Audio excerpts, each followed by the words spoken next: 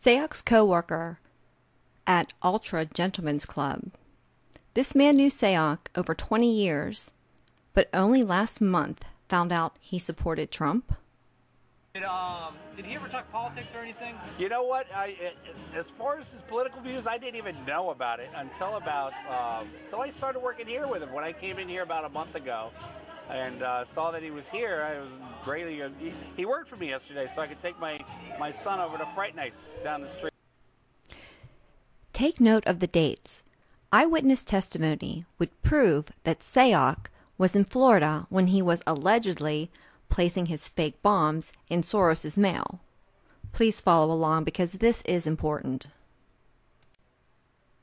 Of all the fake bombs, many seem to just show up. Where are the details? We have some details, at least about the first fake bomb, which Soros received. But first, let's listen to what else this guy says about Sayoc, shall we? He used to come in with 2 big duffel bags, and I heard yesterday when he worked for me that he even brought in a cooler along with his duffel bag. He was always doing something up here in the DJ booth. Nobody ever really knew. And I don't know if that was the case, but... Do you think it was weapons? We don't know. I mean, it's just, you don't need that much of a duffel bag for DJ equipment, for sure. Do you know, was he still living down in Aventura? Do you know where he was living? I don't know. I never knew where he was living. I have no idea. Did you ever see his van parked out front? Or no, I have never seen it, but one of the other girls were telling me about it. Yeah, that was the van when we saw it being transported. He said, yeah, that's his van. Yes, of course, the van. Well, this obviously proves he's a maniac. Interesting, though. All these stickers seem to change kind of frequently. It's like he adds them, and with precision detail. Has to be daily. Why, he has had to been working on this for years. Wait, what? What is this?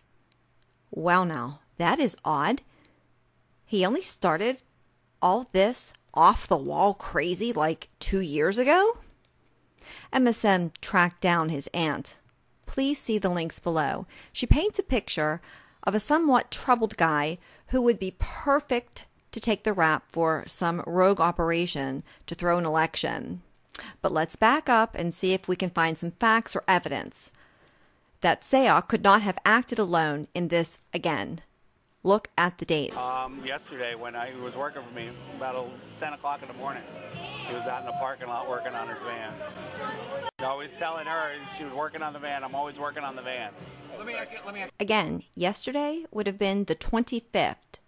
Not sure how Sayoc could have been there and delivering fake bombs in New York the same day. No, I contacted him on Tuesday to work for me on Thursday. I worked with him Sunday night. We worked together on Sunday night because he counts the dances on Sunday nights. And we worked together last Sunday.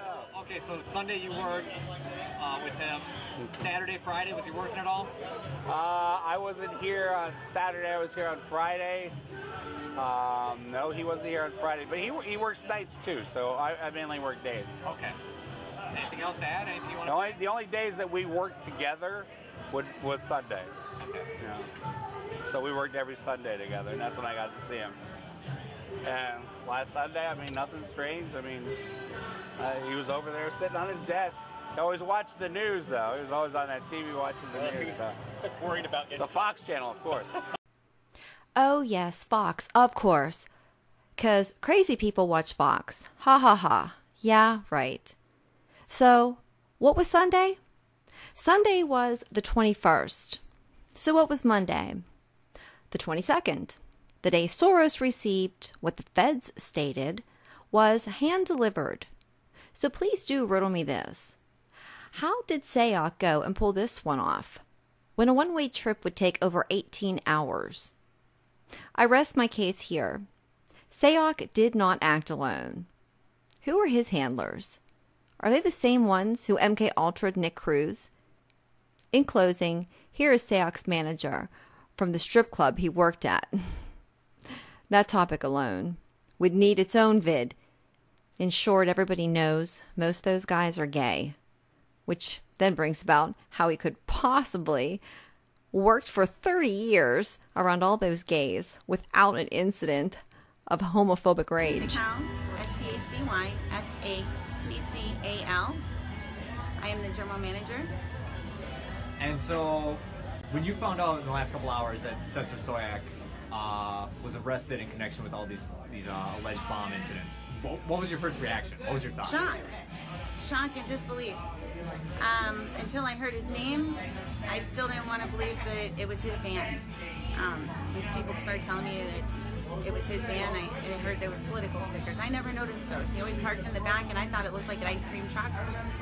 So I never knew he even was any political anything. He never spoke politically to anybody in here until last night.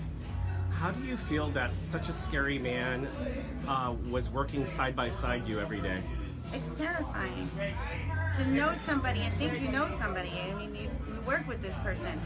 Nicest guy, just a great guy. He was one of our, he'd greet people at the door. Just a really nice guy. Everybody loved him. It is amazing. You just can't even... No, come on in. Sorry, you're going to have to edit that part out. I can. Okay. It's not like it's elaborate. Thanks, you're good. You think you know someone, and then you find out there's just something really sick going on up there. It's just scary. It's scary to think that who knows what he was doing, when he was doing this, how far it could have gone. I mean, he worked here a lot, What do your other employees say? What are they thinking? Same thing. Just complete shock and disbelief. So was he super political inside work? Nope.